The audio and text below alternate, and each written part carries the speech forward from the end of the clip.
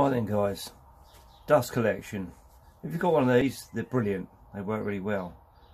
Apart from one small problem.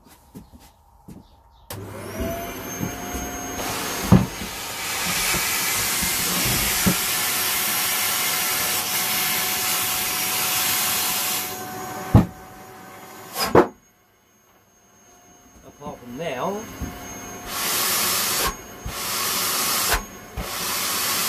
no more problem. As you can see,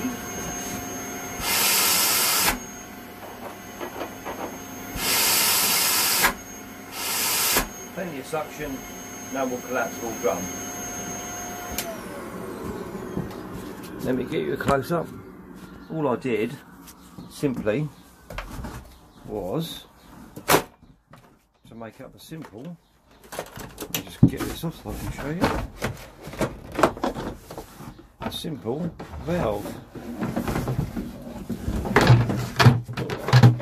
Sorry about the camera. Right, literally all it is a washer with a bolt going through it. I'll take it apart in a minute. With a piece of rubber on it. And a very light spring. And just a simple bracket with two holes, and that's literally it. Obviously I could perfect it a bit more, but for what I need, it works. It literally, I'll just show you what it is. Literally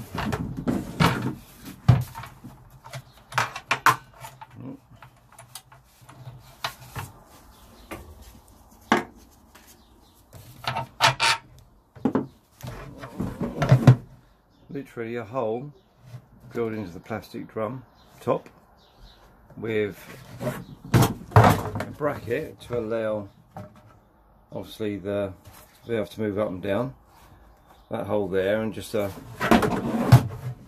hole there, and then literally I just got this cap I found, put a piece of rubber on it, push it through the hole, so normally the spring will hold it against the base of the lid like that. I then found this colourway line around which goes on there. I made this spring of a biro spring. Literally goes over there. Find my nut because it fell in the drum, and literally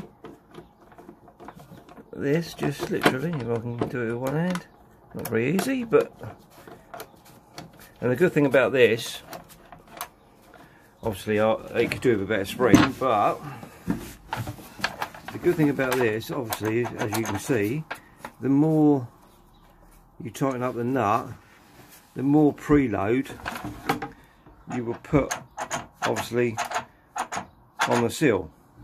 So you can literally put as much preload as you want or don't want. And yeah, this is the best solution I found, which was cheap, to stop my drum collapsing. Thanks for watching. Cheers guys.